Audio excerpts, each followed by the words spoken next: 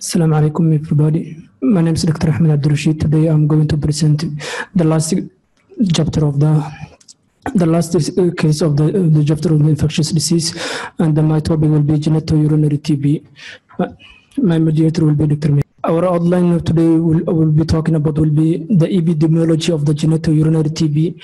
What will be the etiology cause? What is the renal and then we will talk about the renal tuberculosis. Then what is the causes, ureteric tuberculosis and the bladder tuberculosis.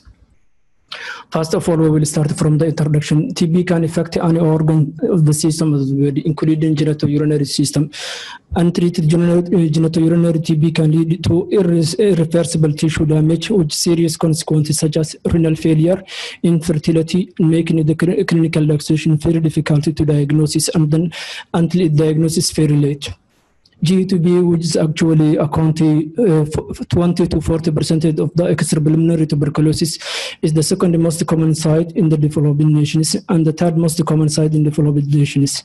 It can affect 80% of the kidney, which can lead to hematogenous spread. Then the second organ which can affect is epididymitis, then testis, and then bladder, and the ureter and the prostate are the least most common that ureter can be affected. TB etiology. TB is caused by a group of the closely related acid-fast bacilli referred Mycobacterium tuberculosis complex. This complex includes species that can cause only humans, such as Mycobacterium tuberculosis and Mycobacterium africanum. By far, the most frequently isolated species in the human TB worldwide is Mycobacterium tuberculosis, which followed by Mycobacterium bovis. The local geographical difference exist. For example, Mycobacterium africanum is more common for the West African countries in 40%.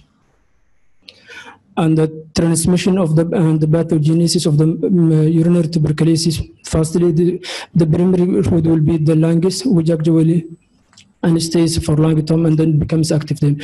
And it can be transmitted to the aerosol for the infected person. And then it reaches to the regional lymph nodes and then gastrointestinal through thoracic duct. And then it can also transmit it forwards. Either it could be hematogenous spread, which is the most common cause, or retrograde, such as patients who are receiving the BCG, or direct inoculation if there is a fistula between the genitourinary tract into the intravesical fistula, which can lead to sepsis. The sign and symptoms of the genitourinary. Ahmed, wait. I would like Dr. Sunil to please, can you comment something or some points can you add to about that mode of transmission, or how can you prevent it in the environment like we are having in Pakistan? Actually, if we look at this, actually very good algorithm, most common source of is what we acquired during our childhood is through we all exposed to tuberculosis, and then it got inoculated into our hilar nodes, and then there is hematogenous spread. Then the tuberculosis basically deposit in every organ of our body. Then later in the years, depending upon local immunity downgrading, it occurs from any site actually. For example, patient presenting with GUTB doesn't mean patient does not have tuberculous bacilli present in the brain. It may be present in the brain because it is spread through hematogenous spread. Direct inoculation is very rare because usually it don't survive much on skin surface, and through enterocutaneous fistula, it's very, maybe some case reports through that. But in our setup, it's very difficult to avoid exposure to tuberculosis during our childhood or adolescent, when we are exposed to particularly living in Karachi setting, or in basically settings where there is a close, just like this room. If somebody with tuberculosis cough in this room, it will spread in whole room, and anyone can basically inhale it, and then it goes to respiratory, and we all got exposed to that. That's why when we go to diagnosis, we don't diagnose for tests which are good for latent tuberculosis, because we all have latent tuberculosis during our childhood or adolescence. now our immunity can be good, then we can prevent it from occurring. Overall immunity. Otherwise, basically we can't. From prevention point of view. Thank you. Okay, so thank you very much. The clinical manifestation and the pathological features. Signs and symptoms of the genitourinary TB are non-specific, and the patients are often treated to the other bacterial infections misdiagnosed. Later will be evaluated at the end of the when there is no other options, then later will be diagnosed for the TB. Symptoms can correlate with the severity and the location of the disease. The typical TB constitutional symptoms such as fever, weight loss, night sweat, malaise are present in fewer than 20%. That's why it's very difficult to diagnose it unless it's diagnosed later on. Dysuria can present only 50% of the patient. Storage symptoms such as frequency, nocturia, urgency, it present only 50% of the patient, and the hematuria and the flank pain, it can present only 33%. And renal colic sometimes is the most rare finding, 10%.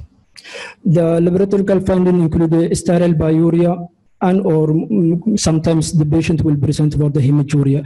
This combination is found in more than 90% of the genitourinary TB in developing countries. And the most common site, now we will talk about the renal tuberculosis. In 80% of the genitourinary TB occurs in the kidney. It is progressive and highly destructive over time. The pathological finding of the kidney fibrosis depend on the severity of the disease, and the more common in the pulmonary TB or the patient who are already immunocompromised, such as renal failure patient. When the TB is actually involved in multiple organs, it's called miliary TB. It has also high mortality rate. The kidney, if the medulla can be found, is standing in the renal cortex and medulla, but does not usually affect the renal function. When the kidney is a more localized infection of the kidney, the tubercle bacilli becomes lodged fast in the pre-glomerular capillaries, and then it forms a granuloma, which is in the renal tuberculosis, which causes caseating.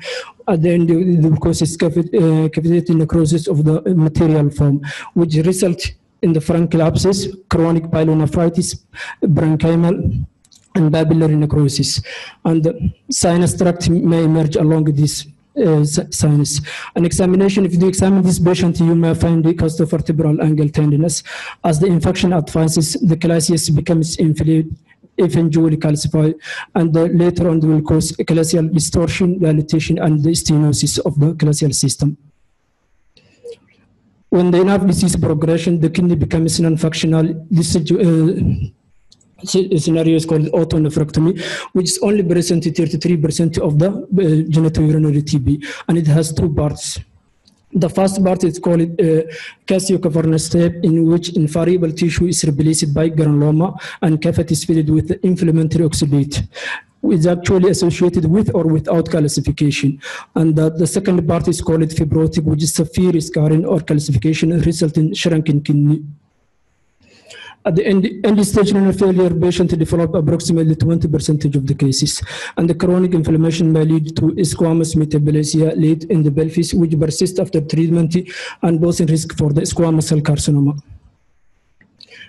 How we diagnose for the genitourinary TB? Either we can diagnose culture, nucleic acid amplification, histopathological, or screening test. Culture is the gold standard for the genitourinary TB. 3 to 5 urine samples for the consecutive days should be collected for the maximum days, and the early morning is the most important sample. The sensitivity is 80 to 90%. And then we can go for the screening test, which is actually tuberculin screening test, in which in protein provides test is injected to the patient in the dermis, and then which goes in duration after the 72 hours. And when we can categorize for the three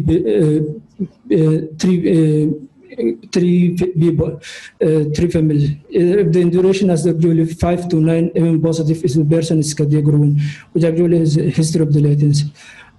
Those patients who has actually 10 to 15 positive, the person category B. Those who actually immigrant from the epidemic areas, this categorization. And if the patient has more than 15 positive, this one is included for the general public. And the interferon gamma release assay we can use also, which is actually for the blood test in most communities. Wait, I would like to ask Dr. Sunil that we are going for tuberculin test in every patient. What is the sensitivity and specificity? Like in nowadays, we know that it's ideal to go for the culture. But we are still performing this tuberculin test. Actually, this screening test, actually, just like I told before, because this shows just whether I'm exposed to tuberculosis or not. Actually, there is no role of these tests for the diagnosis of tuberculosis, actually. So in endemic countries, those who are in non-endemic countries, for them this test is very important because they are not exposed to tuberculosis much. So anyone who is exposed to tuberculosis may have got this positive, and actually it's supposed to diagnosis of tuberculosis. Should we perform it in Pakistan, like we are all exposed?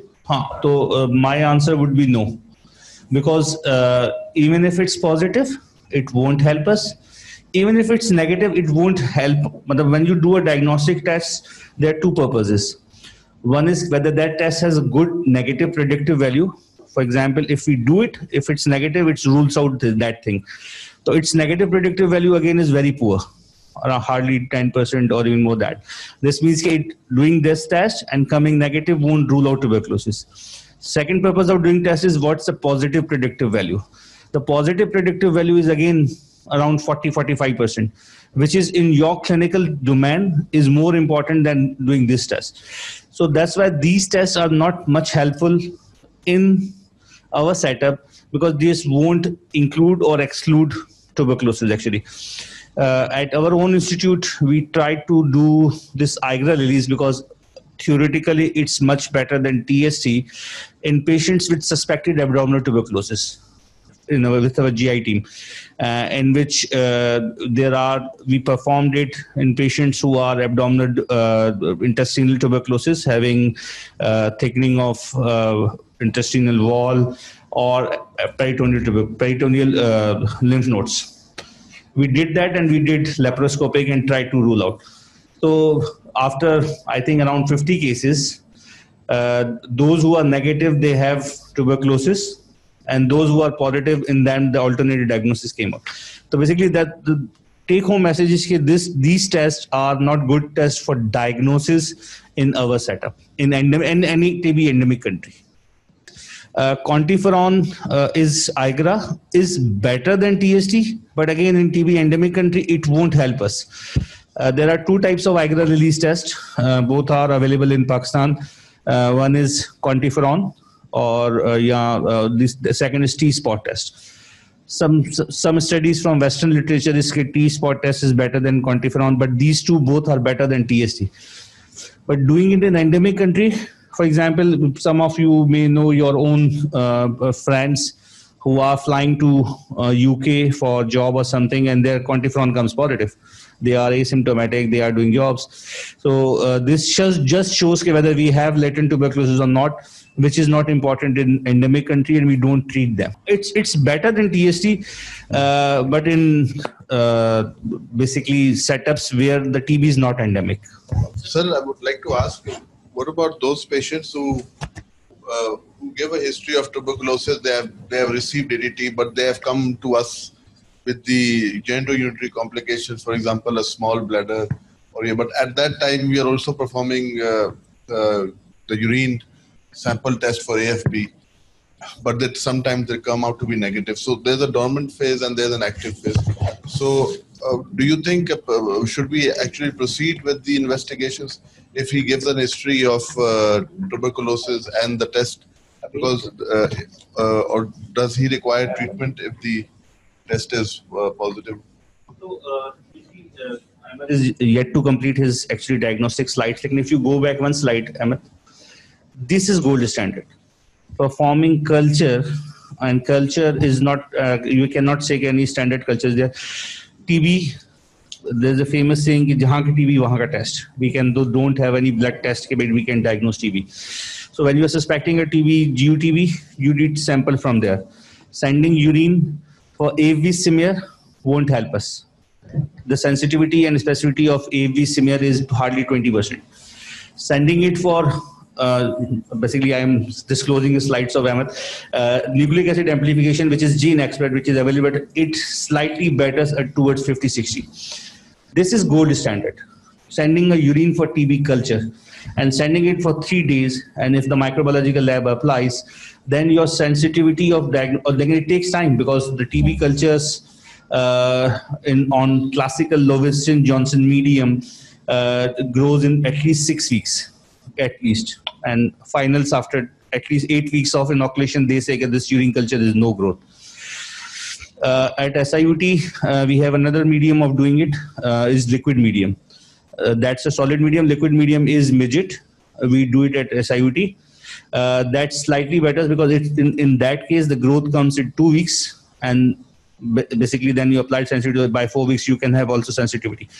But we don't apply it in urine, because in urine, the yield is very poor, and we have the chances of contamination is more, and in the urine, there are so many pathogens present. So we usually don't do midget culture in urine, but at least when you are sending it for patients while you are working on non-functioning kidney, or usually that's what, when we go forward, when we discuss with, okay, when you suspect UTB in your patients, usually what I saw it, okay, when there is a bladder complication. In kidney, we usually don't think about that. And again, I was thinking just when he say that UTB is very common, I can ask my seniors, what percentage of TB comes from, for example, if we do 100 nephrectomies, how many of them comes positive for TB? I think it's rare. It's not so common. It's rare. Maybe one. This means 1%. This more common is some other causes for GUTB. The same goes with bladder biopsy. When we do bladder biopsy, it's a lower, I think less than 1% would be GUTB. So clinical suspicion. The problem with this trial pyuria is not a very good method of diagnosing. So keeping your clinical suspicion high, sending it. And one more thing basically which we can do as a practice that won't harm us much. Okay, when we do any biopsy, particularly when we are doing nephrectomy, send a small chunk in enormous line for TB culture. It won't cost us much, like, and it may got the yield better, because sometimes what happens when the biopsy comes as chronic caseating granuloma, now what to do? We got confused, or there's just granuloma, no caseation, then we got confused. So sending it upfront will help us, because once it put in formalin, we can't do culture. So through that, we can better yield our diagnosis of GUTB. Early morning. Dr. Sunil, why we do this culture on 3 consecutive days? The release of AVs in urine is not constant actually. So we try to concentrate in the morning, and it just betters the yield actually. That's also with the sputum, because when patient is throwing up sputum, it may not come from that area where the tuberculosis is sitting. The same goes with actually GUTB. Dr. Osman, it's intermittent bacilluria. Therefore, we sent 5. As he said, it's preferably 5. So it's intermittent bacilluria. Bacilli, TB bacilli comes intermittently in the urine. It's not constantly. Therefore, we send more for the good yield. Right, sir. Okay, thank you, sir. Histopathology. When the culture is negative, histopathology can be helpful. Caseating granuloma on appropriate clinical contact can help to establish diagnosis of the genitourinary TB. We can also perform nucleic acid amplification test, which actually causes speed detection of the TB, providing result within 1 or 2 days, and aid detection on patient with low bacillary load. It has low sensitivity in genitourinary TB and can be as adjunct to not to replacement of the culture for the diagnosis. Culture is the gold standard of the diagnosis of the TB. Now imagine we can use X-ray, IVB, CT, urogram, ultrasound, RBG or ATG. If we talk about the plain radiography, what we can see, plain radiography mostly is a calcification in more than 50% of the patient. Initial renal lesion, faint picture, and calcification in the parenchyma. At the end stage of the renal TB, small shrinking calcified casement called Barth kidneys can be seen also. The All the patients being evaluated for the genitourinary TB should also have just X-ray to exclude concomitant of the infectious pulmonary TB. This point is very important.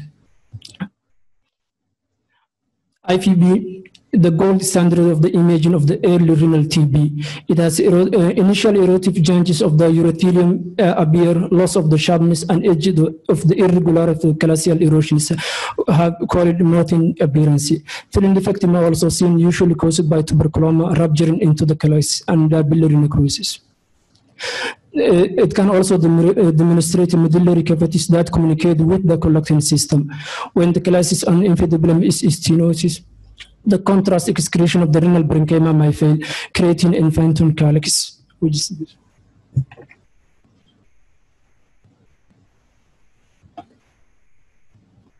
The most common finding of the IVU is, however, whether they are obstructing changes resulting in scarring or distortion of the collecting system. The calcial obliteration, infundibular narrowing, hydrocalcinosis, segment or total hydronephrosis or hydrouretero, all can be diagnosed to the IVUB. CT scan are more sensitive than KUB in detecting calcification and thickening of the collecting system, and it has particular useful for evaluation patient who has complicated and extensive TB. Perinephric swasapsis can also seen. If there is calcification in the vertebral column, liver also can be seen for the CT scan. Retrograde bilography, antegrade bilography. These tests actually we can use for those patients who has renal insufficiency or contrast allergy. And they are helpful for delineating and distortion of the genitourinary anatomy, and also can be used for the conjunction of the IVU for determine whether cavitation of obstructing or non-obstructing, whether they are communicating with the urinary collecting system or not. Ultrasound has limited role for the diagnosis of the genitourinary TB. It's only useful for the pediatric or pregnant patient, which those you don't have to give for the contrast. And also it has very important role to follow patients who are already receiving for medical treatment to follow hydronephrosis, because fibrosis during the healing can also worsen during urinary obstruction. So we can give this patient for the ultrasound. Treatment for the renal TB, genitourinary TB can successfully treat with the standard short course of the 6-month regimen, first-line anti-tuberculosis drugs. The treatment begins with the intensive phase for 2 months of the daily isoniazid rifampicin and pyrazinamide, which actually targets rapidly multiplying bacteria.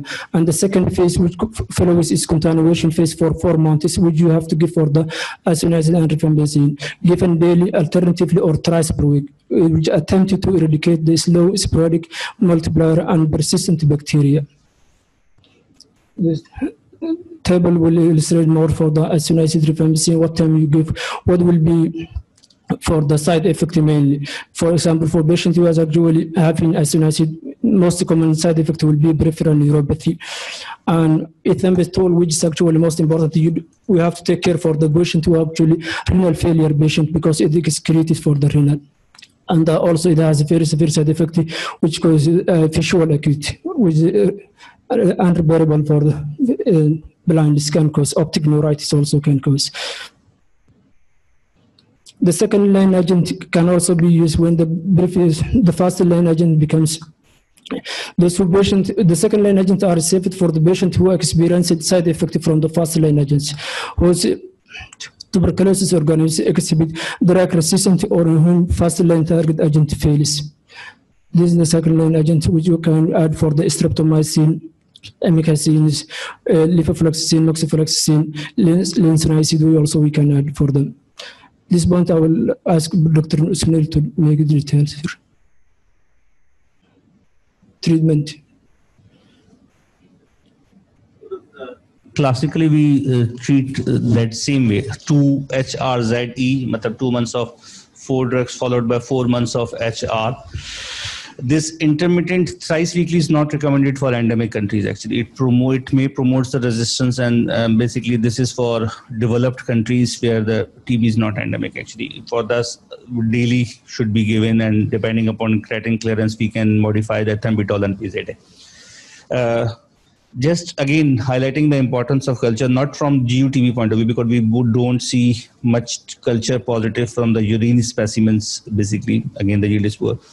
But from pulmonary point of view and other specimens point of view, in Pakistan currently is from INH resistance point of view, our INH resistance is around 10% as a nation. And our MDR TB is 4.3%. This means of every 100, 4 or 5 kb MDR. The problem is that if we don't have culture upfront and we put patients on 4 HRZD, patient is going to improve, because patients, even if INH is not working, other 3 drugs are working, patient will improve. But once we put patient on continuation phase, patient may lose weight because INH is resistant and rifampicin may be the monotherapy which is going on, and it induces resistance to that during therapy. So that's just to highlight the importance of INH. When you have culture upfront, then you have know whether the patient is INH resistant or not. At SIUT, our INH resistance is around 7%. Again, that's actually all the specimens. We should try to get a culture, because then we have DSTs available. When we have drug susceptibility, we can modify our treatment of that. Luckily, usually our GUTB patients are not renal failure patients, so we don't encounter that much side effect to add that actually. Like in side effect patients, we may stuck, particularly in transplant patient, we go for that second line list because that patient may develop hepatotoxicity and we have to see kidney. So lots of second line agents we use in our clinical practice also. But one thing which we should know actually, the second lines are second lines. This means they are not a good drugs as I did tuberculosis. That's why they are not in first line. So we should try every efforts to give first line therapy upfront. The second treatment will be surgical treatment. About 55% of the patient with genitourinary TB require surgical management during their course. An intervention is more frequent as the disease advances, which actually we perform to relieve urinary obstruction or to drain infected material or to remove non-functioning kidney, in which causes resistance for the medical treatment, which are very resistant for the hypertension, to the secondary for non-functioning excluded kidney, or to reconstruct the urinary tract. So all these conditions we can offer the patient for surgical therapy. Procedures to relieve obstruction, mostly if the patient already uremia or sepsis, we can offer him for the BCN or DJ stantin to relieve the obstruction.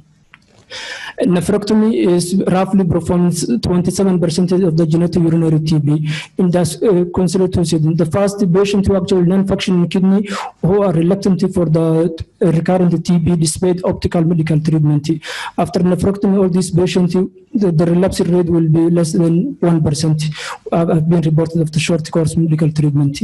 The second setting will be those patients who actually are considered non-functional kidney and medically resistant to hypertension, which hypertension will improve around 65% of these cases patient. So now we are talking about... My question is from Dr. Sunil, that when we don't go for the nephrectomy, I read that we should follow the patient for next 10 years because there is a chance of relapse.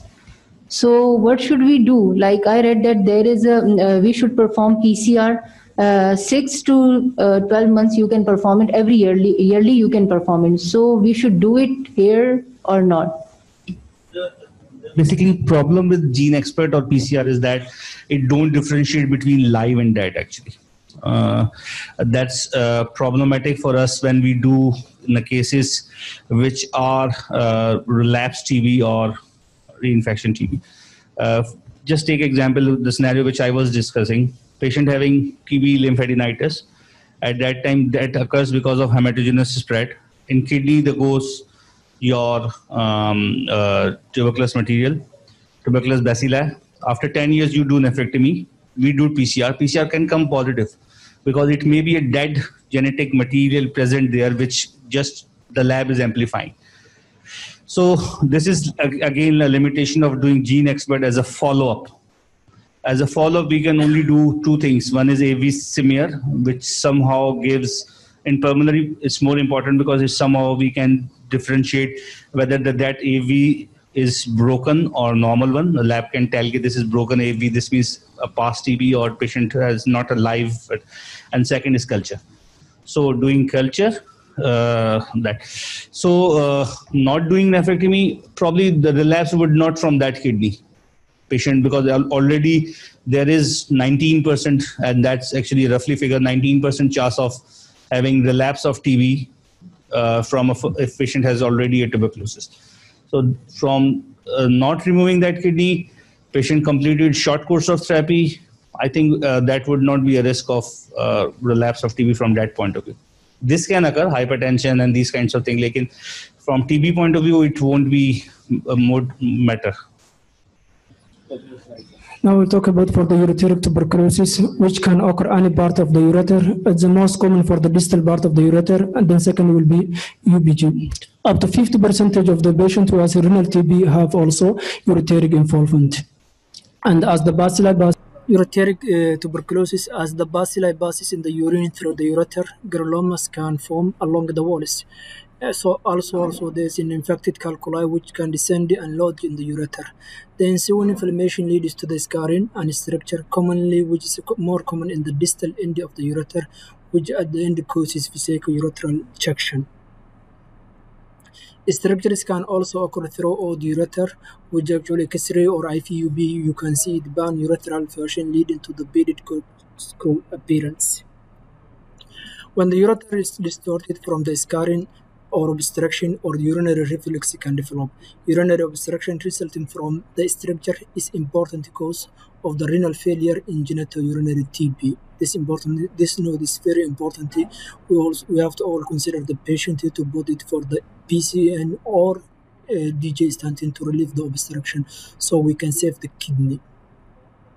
Diagnosis are same as the kidney culture is the gold standard, as the genitourinary TB is ureteric TB is more commonly from the kidney. In the radiological classification, radiology X-ray will show ureteral classification, which is more common interluminal. So to differentiate schwannomoma parasite, so which is more common for the extraluminal. The ureteric TB can manifest as an IVB, as the rigid calcified straightened paper-stained ureter that is tubular and lacks normal peristaltic activity, which is shown in the diagram below, paper-like stain. It may also take the appearance of the beaded corkscrew as a result of the nodal fibrosis along the entire urethra. Ureteral vesicle obstruction is caused by tuberculosis cystitis or structure of the distal end of the ureter. And the cystoscopy is also another very important diagnosis, which you can see for the patient who has ureteric TB for the Gulf hole ureteric orifice. Surgically, you can offer for the patient for the ureteral TB structure, which is called uretropelvic or ureteral surgery. Structures or ureter may be temporarily stented to allow the improvement of the renal function before definitive management. Upper and middle ureteric structures are rare, so we can be managed in the urological treatment.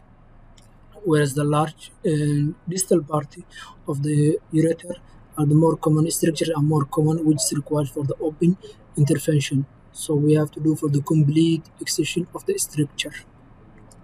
A patient who has good bladder capacity, we can perform for the SWASH or bori flap. SWASH can cover structure around 5 to 10 centimeters, whereas bori flap it can cover from the 10 to 15 centimeter structures.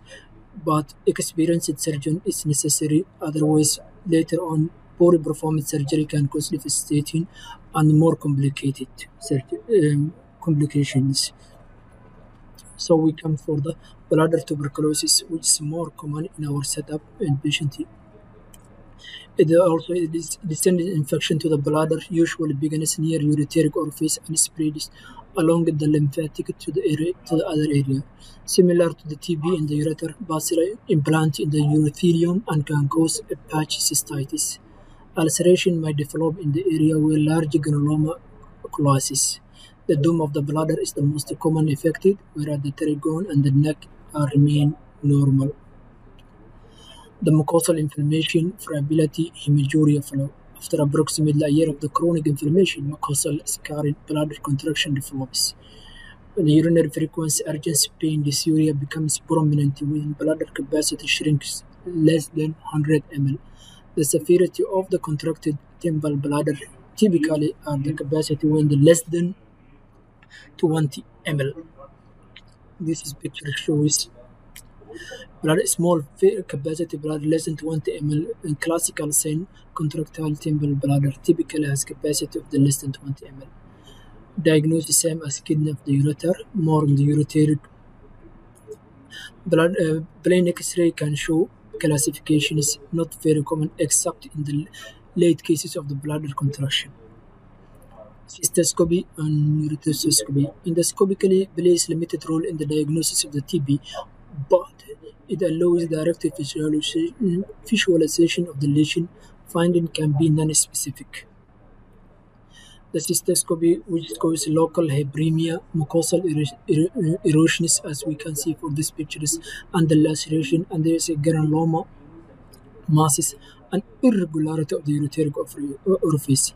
Ulcerative lesions may mimic the malignancy. May mimic for the malignancy. So if you are suspecting for the any malignancy, biopsy is the best. Although positive urine culture for the metabolic tuberculosis is sufficient for the diagnosis, result may not be available quickly enough. Furthermore, in those patients who has negative urine culture, bladder biopsy can be positive in 19 to 25% of the TB. Bladder surgery, which is actually very important. We can offer the patient who has timber bladder or small contraction bladder less than 200 ml, or who has very severely symptoms, augmentation cystoblast or bladder substitution are options in the management of the bladder contraction. Augmentation is indicated when the frequency, nocturia, urgency, pain, hematuria becomes intolerable, typically when the bladder capacity is less than 100 ml. For severely contracted bladder, ileocecal or sigmoid segment are the most suitable. When only half of the bladder is diseased and the ileum is often used. This is the conclusion of my presentation today. Thank you very much for your listening and your time. I hope you will get more information for this topic. Thank you very much in your time.